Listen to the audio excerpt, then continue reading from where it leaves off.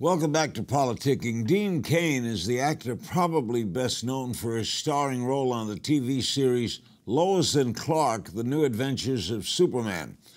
He's also one of the few outspoken conservatives in Hollywood. He stars in a new film, Gosnell, The Trial of America's Biggest Serial Killer. And I recently talked to him about that and some politics. Here's that interview. Watch. And we'll talk about the new movie. Let's talk first. You appeared on this program to defend Mitt Romney in the campaign in 2012. Trump gives his own presidency a grade A. What do you give him? I'd keep it in the A ballpark as well. I think he's doing a great job. I love his policies. I love where the economy is right now and where the jobs are. I like what's happening foreign policy-wise. I wouldn't say the same things he says or tweet them, but I'm not judging the way he communicates. I'm judging the policies, and I've been very happy with the policies. But how about the person? That's not my job to judge the person. I look at the policies and what's happening. I don't judge the president personally. I mean, I'm friendly with him. I like him personally. He's never done anything to offend me, but some of his comments and things certainly can be seen as offensive. And you know him. You know his personality. I know him very well. And he certainly can offend people with the things he says. But he is what he is, and he says what he's going to do, and he says what he says, and it can be gruff. You can't offend me very easily, so maybe I'm not quite as fragile as some in that sense, but I don't judge him as a person. How did you react to the whole Kavanaugh thing? I thought it was rough. The 11th hour accusation coming out when it came out, the way it came out with Senator Feinstein, I think that was a travesty. And now people find her credible at all? Credible? Did she mean what she said? Trump found her credible. Did she mean what she said? Sure, I think she meant what she said, but I don't know. You need some sort of proof for an allegation, and you would assume that sort of behavior would continue, and the other allegations that were coming forward were just ridiculous. Now, again, a sexual assault is a horrible thing. My mother and my sister are survivors. My mother of rape. It's horrible. And thank God I didn't get a chance to get a hold of those people who did that. And I take it very, very seriously. Trump says it's a very scary time for men. Do you believe that? I'm raising a son who's 18. Our kids have talked to each other and grown up, but it's a scary thing if somebody can claim something without corroboration. If you are guilty until proven innocent, if the accusation is all that is necessary, that is scary. We're a nation founded on due process. You need due process. You need the presumption of innocence, and you need to be able to face your accusers and deal with that. There was a lot of things happening in college campuses not that long ago where you were guilty until proven innocent. You look at the Duke lacrosse case. You look at the stuff at UVA. It's some scary stuff. So that is scary, and I have those conversations with my son about how he is to act and ways to do things. Heck, even at Comic-Cons now, I ask somebody, can we have a hug, or is that okay? Beforehand, because I don't want to have any of that stuff shot my way. But the National Sexual Violence Resource Center says that 1 in 5 females in the United States will be sexually assaulted at some point in her life. There are 2 Wouldn't females. you say that's a scary time for women? I think it is a scary time for women. Like I said, the 2 females in my immediate family have both been sexually assaulted. So I think that's a terrible thing, and I take it very, very seriously. At the same token, I take a false accusation very, very seriously. Okay, tell me about Gosnell. Well, I know you probably know something about this story. Most people don't, because the media didn't cover this. Kermit Gosnell was an abortion clinic doctor in Philadelphia. And when? In 2000, well, up till 2011. In 2011, he was investigated by the character that I play, who is Detective Jim Wood. This is a true story. This is a true story, and he was investigated for a narcotics bust. And when they came through with the warrant, they discovered a house of horrors. This man had been the clinic itself. It's an abortion clinic in Philadelphia, in a poorer part of Philadelphia, and the clinic had not been inspected in 17 years. It came down from Governor Ridge, Tom Ridge himself, because for political reasons, just don't even inspect it, let it be. And this guy was convicted of 3 counts of murder, and 1 count of involuntary manslaughter. Murder of whom? Murder of babies. And so after they're born? After they're born. They were live births. So in the state of Pennsylvania, it's 24 weeks. That is your cutoff to where abortion is banned. Beyond there, it could be for certain reasons, health of the mother, health of the child, horrible things like that. But as far as voluntary, just ending a pregnancy at 24 weeks, which is 6 months, which the viability at that point is almost 90%. That this child will survive. Well, Dr. Gosnell didn't want to go through the process of the D&E, which is a medical process. It takes some time and costs some money.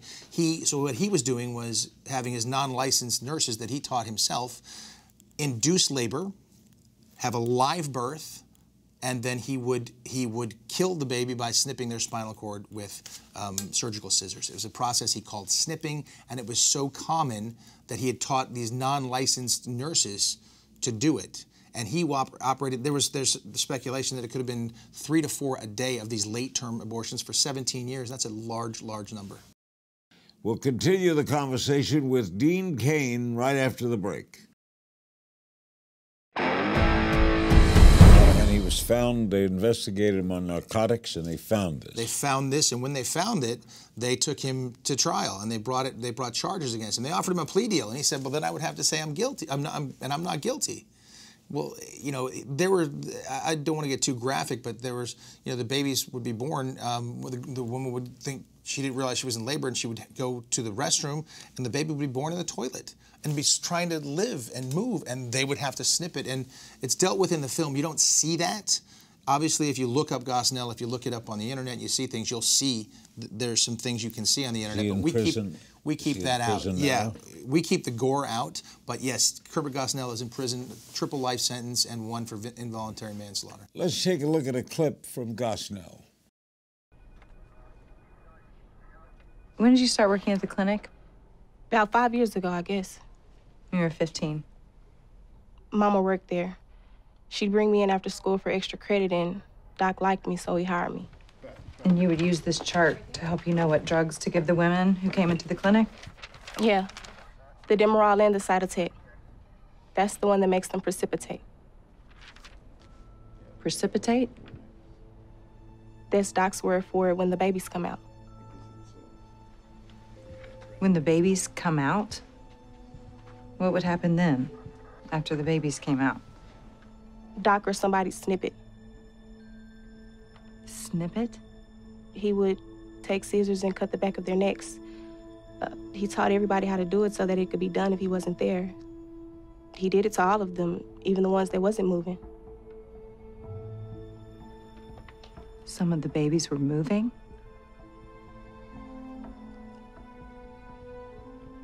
Betty, how many times did you see that happen? The baby's moving.